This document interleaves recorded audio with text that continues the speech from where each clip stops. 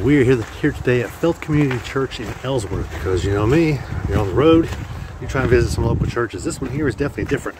Huge parking lot, lots of parking. Look at that building. Looks like it was after the fact. We're gonna go inside.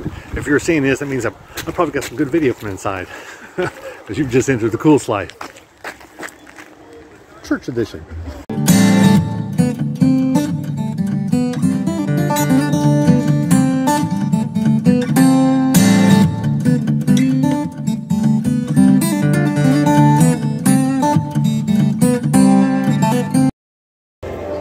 Service is about to start here, and you can tell it is a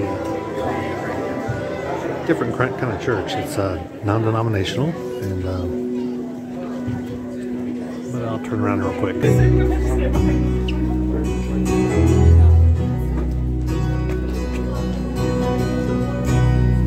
Really nice facility. I like it. Obviously, Christian contemporary music.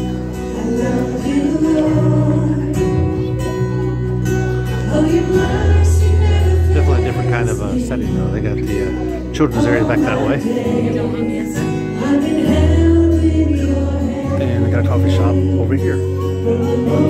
Pretty neat. Attendees and new members around the table to just present a little bit of our approach to church, talk about getting connected, getting fully engaged and that kind of thing. So we had a chance to do that last month and then again last week. Over 2 lunches, and we had 40 people join us. So I think 40 or 42 people join us over those 2 lunches. And that's not everyone that's joined us in the last 2 years. So best we can tell, we've added 55 people in that time.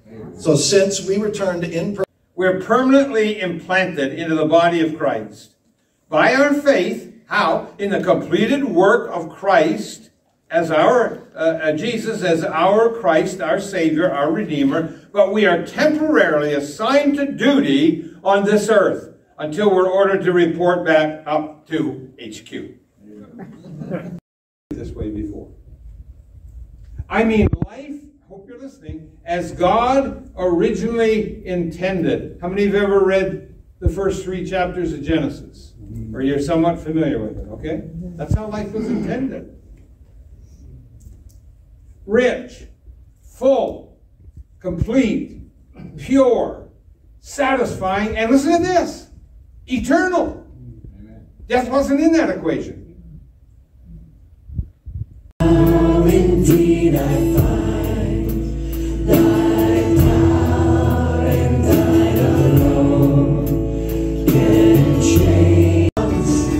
So we pour out our praise, we pour out our praises, your breath in our lungs.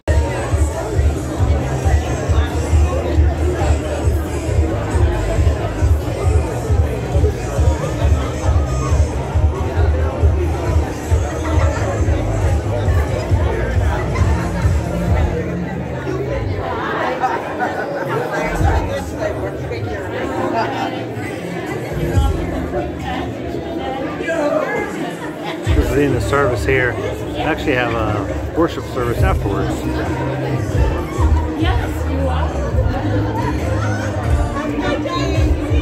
It's a good venue though.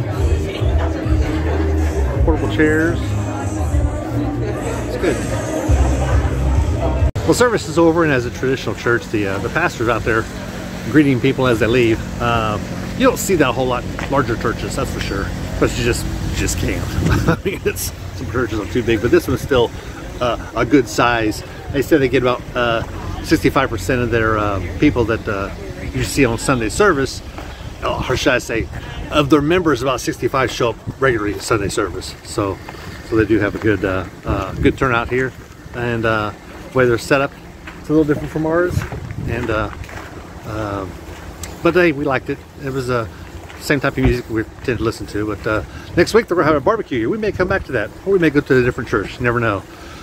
But we'll let you go. Be sure to like and subscribe, and send this to your church families. Maybe they can get some tips for how they can improve their church. But I'll just let you go and leave it at that, because I'm just out here living the coolest life, church edition.